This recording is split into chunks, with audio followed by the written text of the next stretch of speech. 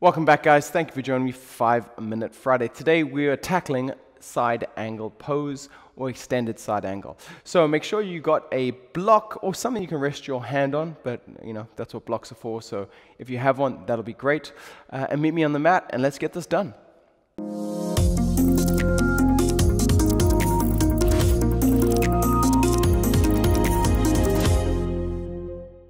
Okay, so we've started so often in Tadasana. For this one, I actually find it slightly easier to start from your down dog. It sets you up a little bit better. So get onto your mat, hands down, make sure it's nice, and sit up, feet back into their position. Find whatever your expression of your down dog is. We're not here for long. Inhale, I'm going to start with my left leg so I can play to the cameras a little bit better. Left leg's going to come up with control.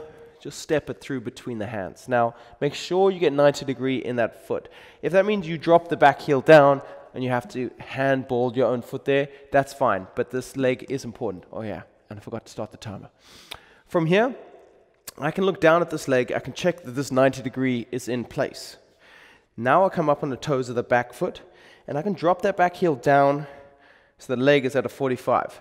The nice option about being in this position with this leg step through is I can almost look down the heel to see that I have a heel to arch alignment. If I draw a line straight from my heel, it dissects my back foot. I can even move this back into a much better place. This is going to help open up those hips. From here, now I can slowly start to bend this knee so the left knee tracks over the left pinky toe. Right blade edge is pressing down. I focus in on this foot pulling the mat forward and that leg pushing the mat back away. So this right leg is engaged. This left leg, even though it's bent, is also engaged. From here, I bring myself up, hands onto hips, almost like you're starting a warrior. Left arm, palm up, which relaxes the shoulder. Down here, we start to get into this horrible rotation. Palm up, nice and light. You can use this weight to push the left thigh out. I like to rotate this right arm around to remind me to open the chest, which is going to be a big part of this. But before we get to the arms, be aware that the bum is almost going to want to stick out because your body wants to do what's easy. Tuck the tailbone under, engage the glutes. Core is engaged as navel comes towards spine. Bum tucks under, making this all a lot more active. Ooh, feel the glutes turning on right now. From here, the chest is my barometer if this is right. If my chest is facing down, I need to extend and exhale to come a little bit further. From here, we can also use that arm to help rotate us around.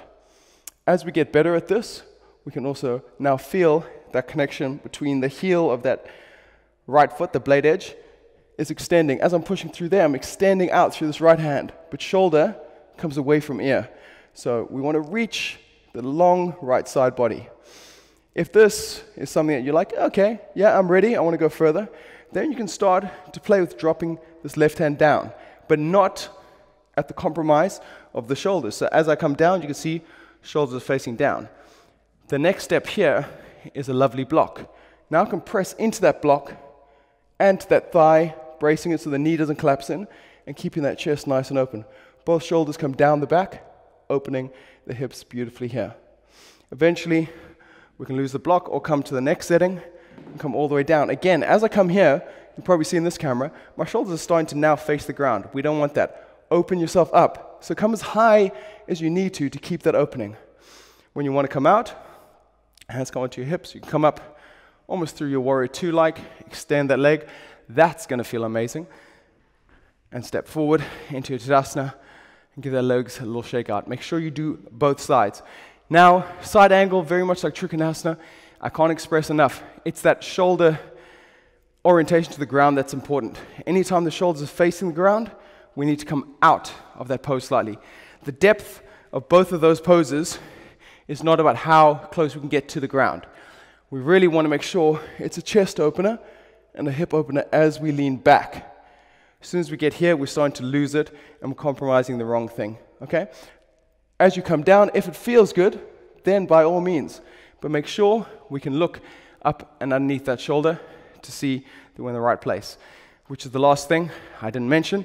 The gaze, if we come back up into this position, we look underneath this right shoulder or up to that right hand. That keeps the gaze open, keeps that side body nice and long. Keep that going all the time. And the rhythm here is we inhale, I reach, I almost come out, exhale, now I start to open up that chest. Inhale, out, lengthen, exhale, twist. Inhale, out, lengthen, twist. And that is the rhythm. Extend that left leg, come to the toes, you can spring forward, you get out however you want. Make sure you do the other side, otherwise you get very imbalanced, like us teachers that always demo on one side. So there you have it, extended side angle, all done with moments to spare. If you want to see any other poses, make sure you comment below and I'll break those down for you. Otherwise, click subscribe, notification, and like, and we'll see you next week.